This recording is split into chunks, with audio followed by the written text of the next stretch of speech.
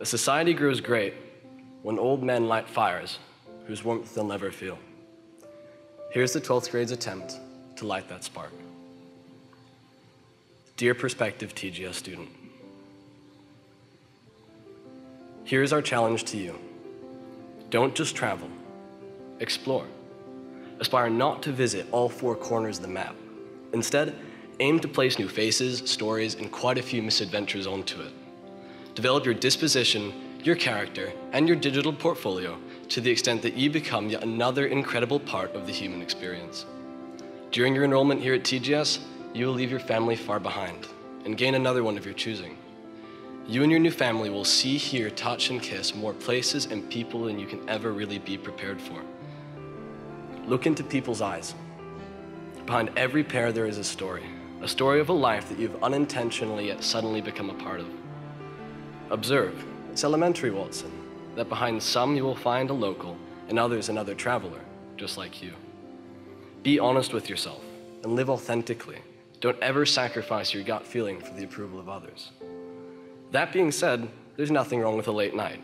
Take it from the experts. At the end of the day, quite literally, there isn't enough time to do everything you want to. Cities come alive at night, and so should you. The unknown challenges us, almost as much as it excites us. The challenges out there that you haven't overcome yet will put you to the test and reveal aspects of your character you never thought were there. Trust me, when written tasks are due tomorrow, The Walking Dead makes so much more sense. Whatever you do, if you believe in it, don't shut your mouth. Few things can really make you burn, so don't forget to argue, to shout, to fight, and to breathe life into whatever that may be. But don't forget to listen, because as we know, too much karaoke will probably mean you're losing your voice. Notice the subtle things, the sticky texture of the table in a backstreet bar in Osaka, or the blending aromas of fruit, tea, and dirt in a buzzing market in Calcutta. Give, whether it be hugs, advice, kindness, or banter. Open yourselves up to others, show them that you're there, and connect with them. Feel the rush of warmth when the giving is reciprocated. Don't be afraid to reach out.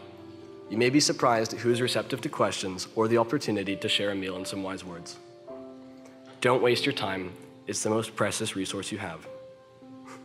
When you first arrive at TGS, you may feel like you have all the time in the world.